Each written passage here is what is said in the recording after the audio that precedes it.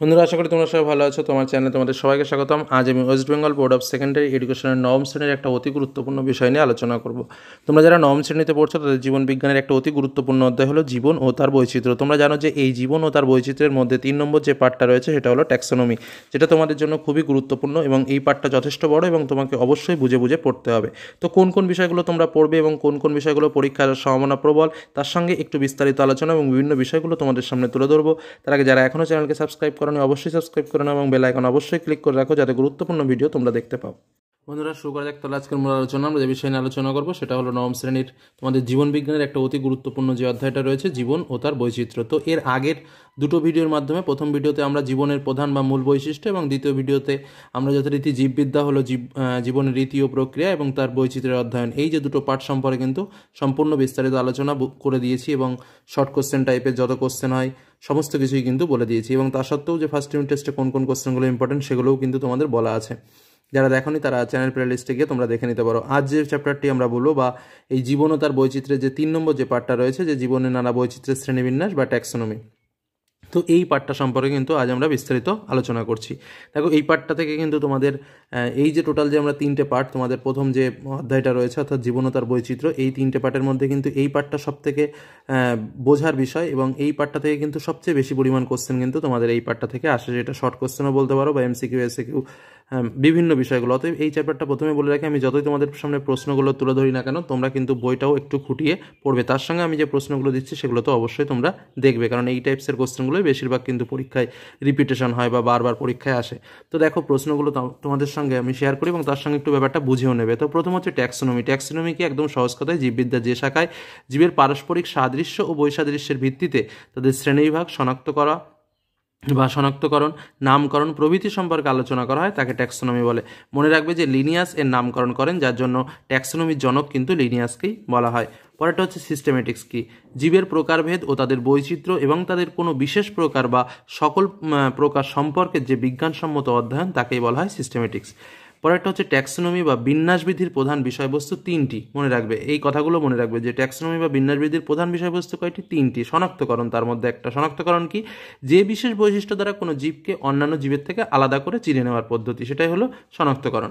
তারপরে কি রয়েছে নামকরণ। নামকরণ কি? প্রতিটি জীবকে পৃথক পৃথক নামে আরোপ করে পৃথকীকরণ করাই হলো নামকরণ। আরেকটা হলো শ্রেণীবিন্যাস। সেটা কি? জীবদের বৈজ্ঞানিক যে গোষ্ঠীভুক্তকরণের পদ্ধতি সেটাই হলো শ্রেণীবিন্যাস। মনে রাখবে এই যে শ্রেণীবিন্যাস, এই শ্রেণীবিন্যাসের আবার 3টে টাইপস রয়েছে, যথা কৃত্রিম, স্বাভাবিক এবং জাতিজনিগত। তো কৃত্রিম শ্রেণীবিন্যাসটা কি? যখন কেবলমাত্র একটি বা অল্প কয়েকটি বাহ্যিক লক্ষণের উপর ভিত্তি করে জীবজগতের শ্রেণীবিন্যাস করা হয় তখন তাকে কৃত্রিম শ্রেণীবিন্যাস বলে। আর স্বাভাবিক শ্রেণীবিন্যাস কাকে বলে? যখন একাধিক প্রাকৃতিক লক্ষণের উপর ভিত্তি করে এবং সকল জীব একই উদ্বংশীয় জীব থেকে সৃষ্ট এই সত্য বিবেচনা করে শ্রেণীবিন্যাস করা হয় তখন তাকে স্বাভাবিক শ্রেণীবিন্যাস বলে।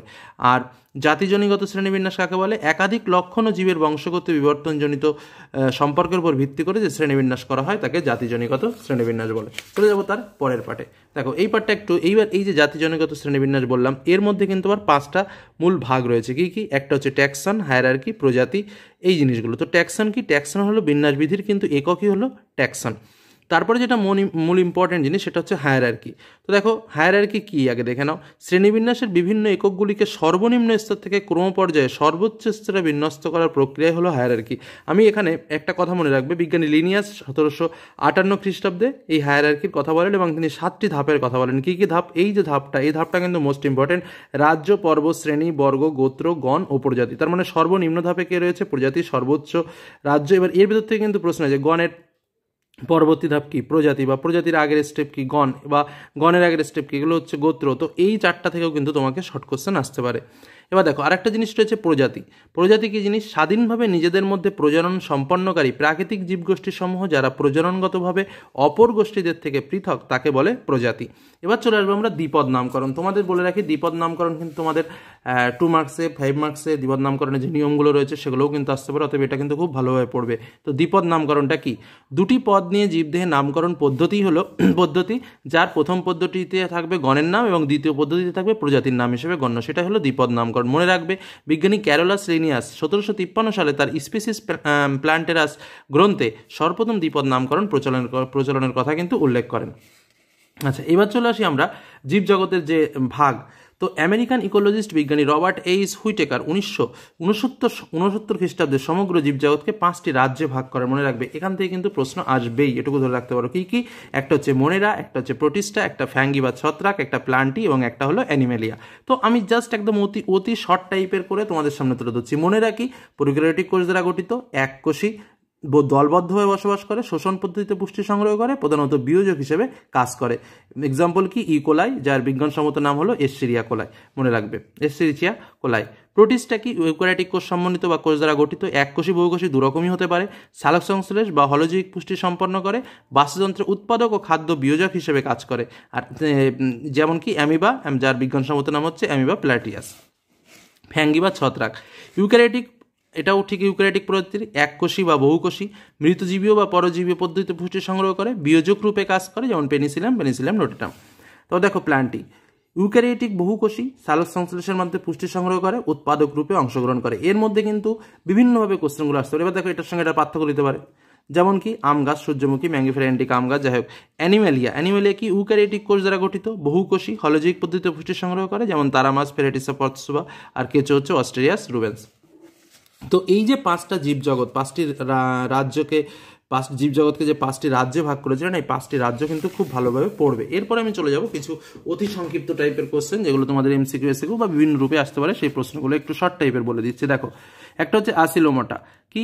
যে সকল প্রাণীদের ক্ষেত্রে সিলোম উপস্থিত থাকে তাকে বলা হচ্ছে আসিলোমাটা, যেমন কি চ্যাপ্টা কৃমি। তারপরে দেখো সিলোম, প্রাণীদেহের অভ্যন্তরস্থ যে গহ্বর মেসোডার্মের বহিস্থ সোমাটিক স্তর ও অন্তঃস্থ ভিসেরাল স্তরের মাঝখানে অবস্থিত এবং পেরিটোনিয়াম পর্দা দ্বারা আবৃত থাকে তাকে সিলোম বলে।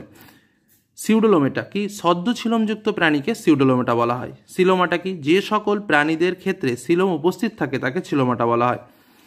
শ্রেণীবিন্যাসের নিচে রয়েছে প্রজাতি, আমি যে 4টা তোমাদের একটু আগে দেখালাম, ঠিক এরকম টাইপসের প্রশ্ন হতে পারে, যার জন্য একটা মডেল রয়েছে যে শ্রেণীবিন্যাসের সবচেয়ে নিচে কে রয়েছে, তাহলে সবচেয়ে নিচে কে রয়েছে? প্রজাতি। ঠিক এইভাবে শ্রেণীবিন্যাসের নিচে রয়েছে প্রজাতি, জীবের বিজ্ঞানসম্মত নাম ল্যাটিন ভাষায় লিখতে হয়। উদ্ভিদ রাজ্যের উভচর বলা হয় ব্রায়োফাইটাকে, আর মনে রাখবে ব্রায়োফাইটার সংবহন কলা অনুপস্থিত। একটি এককোষী ফ্যাঙ্গি বা ছত্রাক হলো ইস্ট। শ্রেণীবিন্যাসের ক্ষুদ্রতম ও কার্যকারী একক হলো প্রজাতি। শ্রেণীবিন্যাসের প্রতিটি একককে ট্যাক্সন বলা হয়। ট্যাক্সোনমির সবচেয়ে বড় একক হলো রাজ্য, আর সবচেয়ে ছোট একক কি? একটু আগে বললাম, প্রজাতি। যাই হোক, তারপরে চলো, পরিফেরা পর্বের প্রাণীদের দেহগাত্রে অসংখ্য ছিদ্র থাকে, এদের অস্টিয়া বলা হয়। অর্থপোটা পরভুক্ত প্রাণীদের রক্তপূর্ণ দেহগহ্বরকে হিমোসিল বলা হয়। টেরিডোফাইটা উদ্ভিদ গোষ্ঠীর দেহ, মূল, কাণ্ড ও পাতায় বিভেদিত হয়েছে। ফার্নবর্গের অন্তর্ভুক্ত একটা উদ্ভিদ হলো লাইকোপোডিয়াম। গুপ্তবীজী উদ্ভিদের গর্ভপত্র, গর্ভদণ্ড ও গর্ভমুণ্ড 3টি অংশে বিভক্ত। পরিফেরা পরভুক্ত প্রাণীদের দেহের সম্মুখ প্রান্তের বড় ছিদ্রকে বলা হয় অস্কিউলাস। তারপর দেখো, টিনোফেরা পর্বের প্রাণীর কোর্সিকাতে কলোব্লাস্ট থাকে। অর্থপোডা পরভুক্ত প্রাণীদের কাইনিন নির্মিত কিউটিকল দ্বারা বহিঃকঙ্কাল গঠিত। এই পর্বের প্রাণীদের পুঞ্জাক্ষী থাকে। অর্থপোডা প্রাণীদের বৈশিষ্ট্য আমি এটা পরে তোমাদের যে 5 মার্কসের কোশ্চেন আসে সেখানেও আমি তোমাদের দিয়েছি, কারণ এইগুলো খুব গুরুত্বপূর্ণ। অর্থপোডা শনাক্তকরণ বৈশিষ্ট্য বা তাদের বৈশিষ্ট্য, তারপরে প্ল্যাটিহেলমিনথিস পরভুক্ত প্রাণীদের বৈশিষ্ট্য, শনাক্তকরণ বৈশিষ্ট্য, এগুলো কিন্তু পড়তেই হবে। তারপরে দেখো, প্ল্যাটিহেলমিনথিস পরভুক্ত প্রাণীদের রেচনাঙ্গের নাম হলো ফ্লেম কোষ।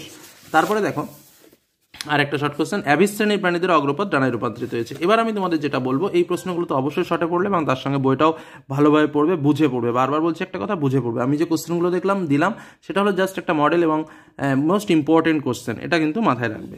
তারপর হচ্ছে 2 মার্কসের যে কোশ্চেনগুলো তোমাদের দিতে পারে, দেখো সংজ্ঞাগুলো দিতে পারে, বা এই যে সংজ্ঞাগুলো কিন্তু বড় 5 মার্কসের যে কোশ্চেন হচ্ছে তার সঙ্গে জয়েন্ট আকারে আসতে পারে। তো 2 মার্কে কি কোশ্চেন, তোমরা সংজ্ঞাগুলো পড়ে ভালো করে।